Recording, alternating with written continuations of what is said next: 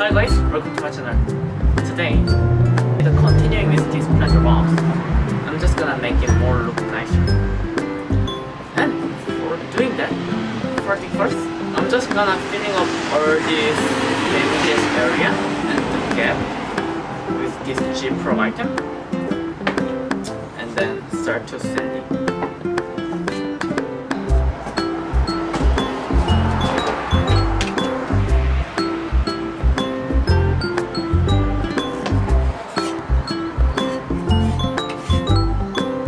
Now it's like first coating. You really don't need to worry about to make it perfect. Once I'm done, now I'm gonna go to the other side.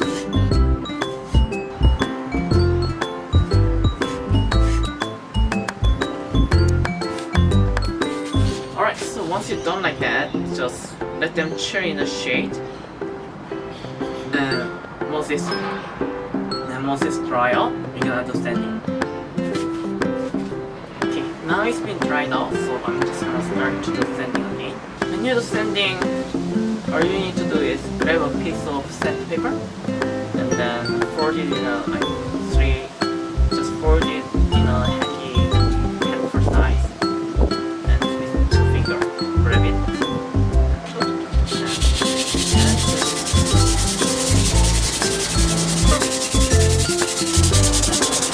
When you do sanding, what you really need to care for is you need to be more focused on the edge areas.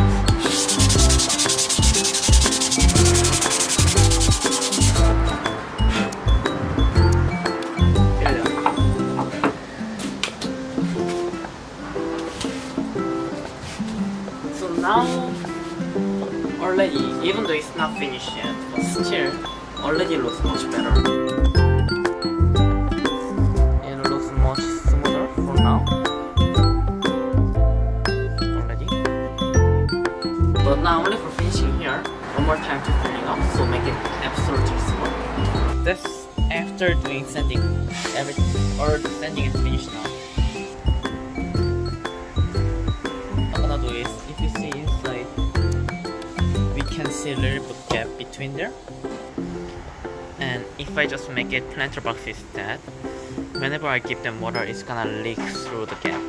So I'm just gonna seal it inside and then start to painting or